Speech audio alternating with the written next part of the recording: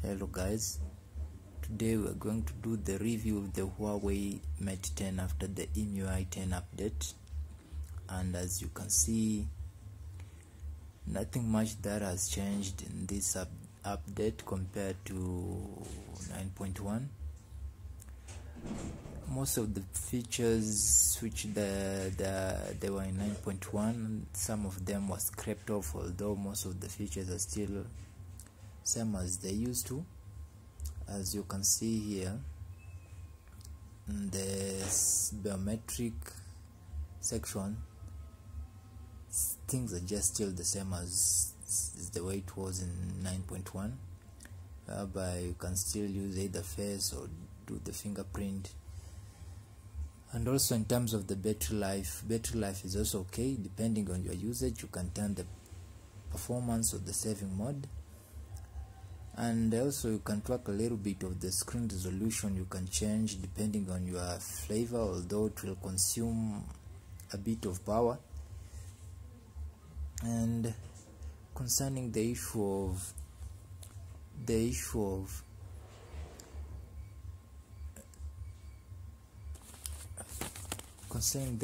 digital balance, the issue with this feature is that it was incorporated, so you can be able to measure the way you are using your device depending on different applications that you interact with.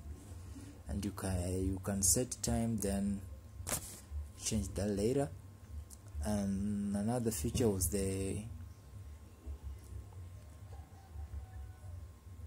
on the about phone, nothing much that has changed, only the serial of the latest patch. And as you can see, it's Android 10, nothing else that differs from the 9.1 update. So as you can see, nothing much there, maybe different from the other.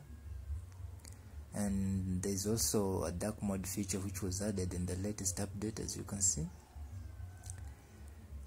And the UI also of the phone and the slim body, just okay. And I feel this phone is still worth it even in 2020, although it was released in 2017. You can see the sleekness of the camera and the body design, the covers, everything just seems to okay, and that makes this phone look so wow and beautiful to me, even though it's 3 years older. This is a Chinese model, and there's no affair of the third party launchers. So another issue is the camera still, it's okay. As you all know that this phone is a camera king, so this section is just undisputed. You can shift through different modes depending on your need. You can also take videos up to 4K. There's a ton of features and filters here which you can take in portrait mode if you wish. And so far so good. There is also the master AI object tracking, which you can track a little bit if you like. That makes even this phone look even more beautiful. As you can see here, the options.